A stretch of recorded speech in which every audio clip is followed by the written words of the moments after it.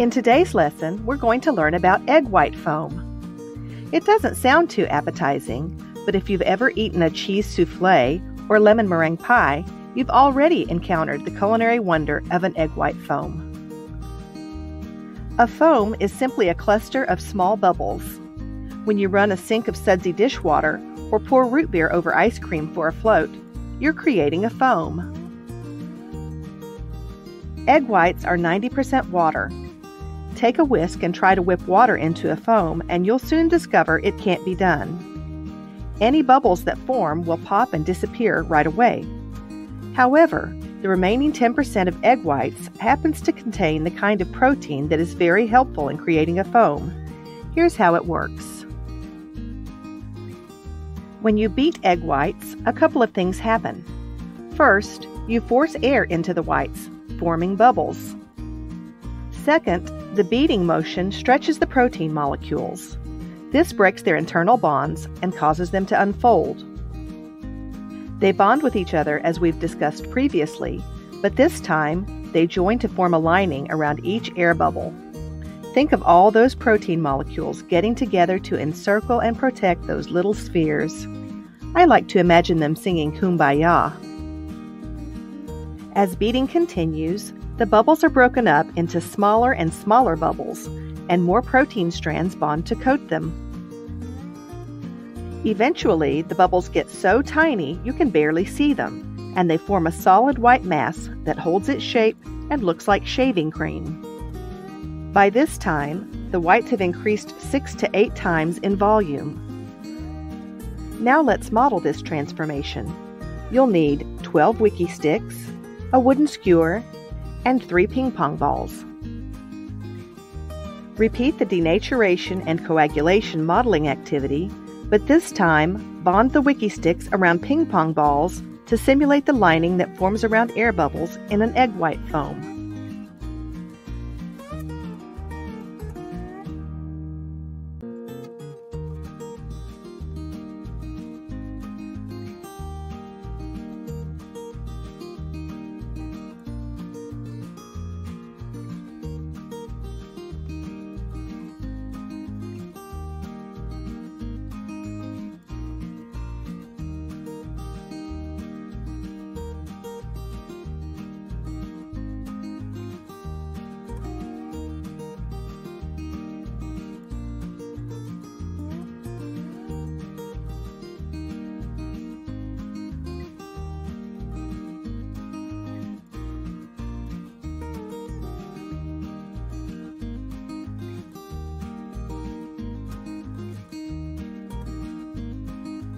It all sounds easy, and it really isn't complicated. However, there are a few ground rules you should follow in order to get a quality foam, which means it's soft, moist, and stable.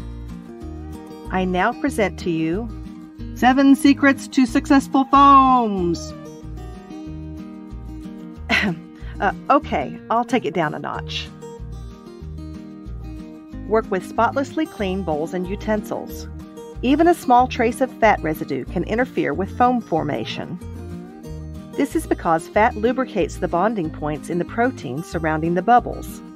Imagine using buttered spaghetti noodles instead of wiki sticks on your ping pong balls. If a bit of yolk gets in with the white during separation, that white should be set aside for another use. Remember, egg yolks contain fat. See rule number 1. Don't beat egg whites in plastic bowls. Because plastics and fats have similar chemical properties, fat tends to linger in a plastic bowl even after a thorough washing. See rule number 1. Choose a bowl that's the right shape and size. It should be small enough to prevent the unbeaten whites from spreading into a shallow puddle, but large enough to hold the increased volume of the finished egg foam. Pay attention to temperature. Room temperature egg whites whip up more quickly. However, cold eggs are easier to separate. This means it's best to separate eggs straight from the fridge, then let them sit at room temperature for 30 to 45 minutes. Use stabilizers as directed. Cream of tartar, vinegar, or sugar may be added to a foam to help it hold up. If your recipe calls for one of these, pay attention to when it should go into the mixture. Acids go in early because they help with initial denaturing.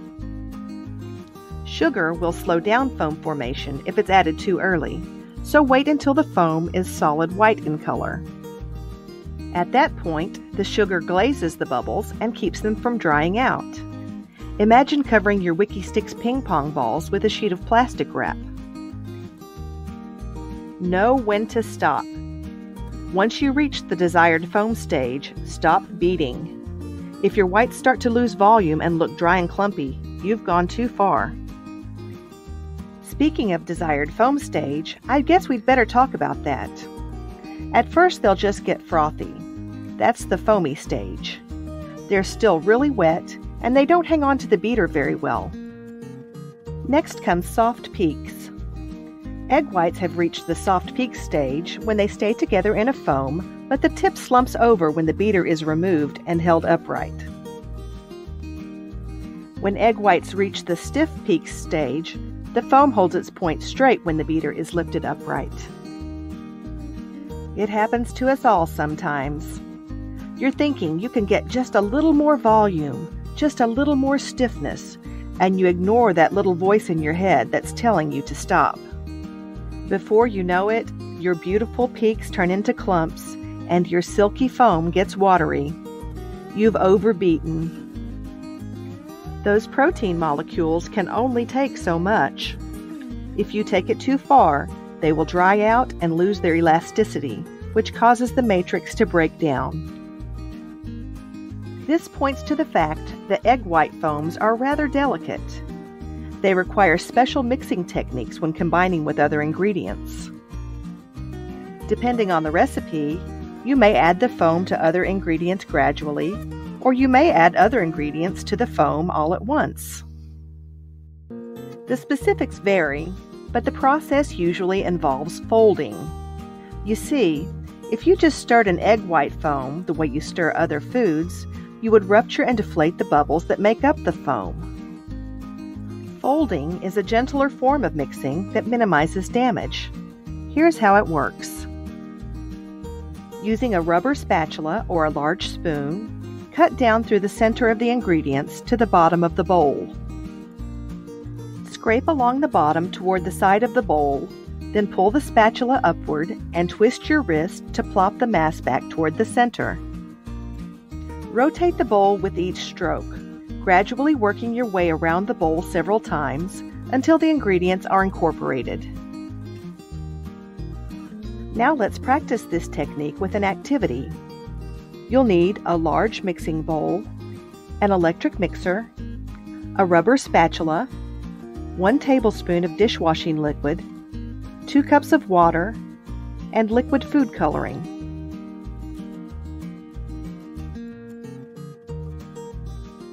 Add the dishwashing liquid and water to the bowl.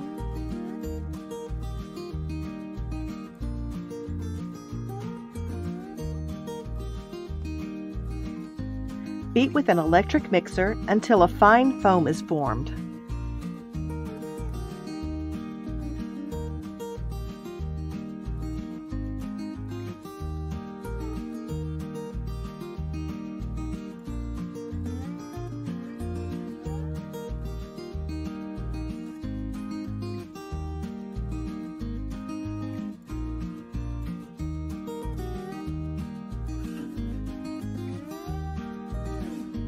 Drop a few drops of food coloring onto the surface of the foam. Using a proper technique, fold the food coloring into the foam until the color is evenly distributed throughout.